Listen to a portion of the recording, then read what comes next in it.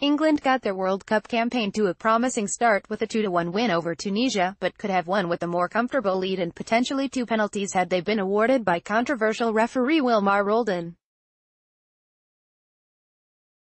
The Colombian referee had an infamous reputation heading into the Russia finals following his track record officiating past matches, and a spate of curious decisions drew derision from England fans. Roldan failed to award England penalties after they felt that they should have been given at least 2, having sanctioned Kyle Walker for a shove in the first half that led to Tunisia's equalizer from the spot. So who is Roldan, and why has he been surrounded by controversy? Take a look. What happened in the England vs Tunisia World Cup game? In England's opening World Cup fixture against Tunisia, Kyle Walker seemingly brought down Fakhreddine Ben Youssef inside the box, which led Roldan to give a penalty. Roldan did not consult with the VAR at all before his decision to award the penalty to Tunisia, which they scored to even out the scoreline at 1-1, and some would have argued that it was a soft one to give. Ferjani Sassi scored to level for Tunisia, and moments later, Kane was brought down in the Tunisia box in similar fashion to the way that Ben Youssef was, if not harsher, but Roldan did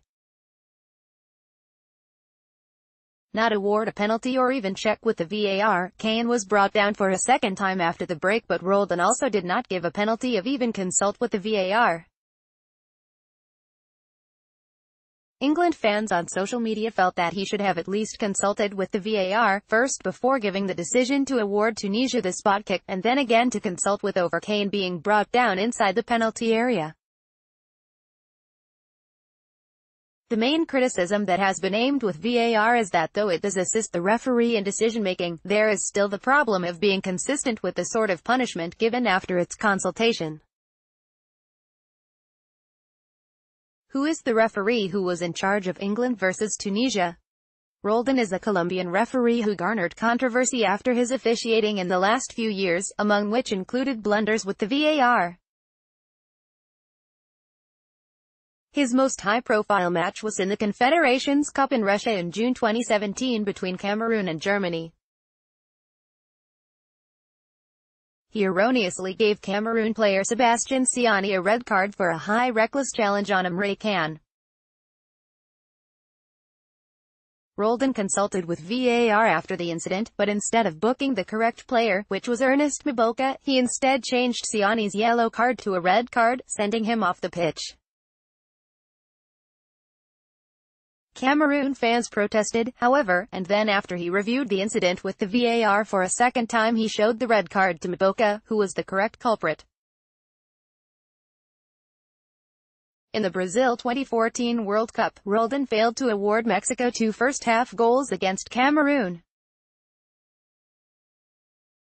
Roldan claimed that 2 goals were offside when they should have stood, and Mexico should have won the game 3-0 but instead were fortunate to win 1-0.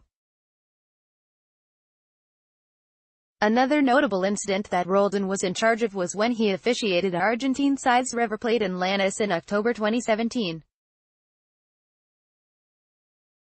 He was accused of assisting with River's elimination in the semi-finals of the Copa Libertadores after missing a blatant handball in the area, also after giving Lanús a spot kick as they completed an amazing comeback victory from 3-0 down on aggregate. England will resume their World Cup campaign against Panama on June 24.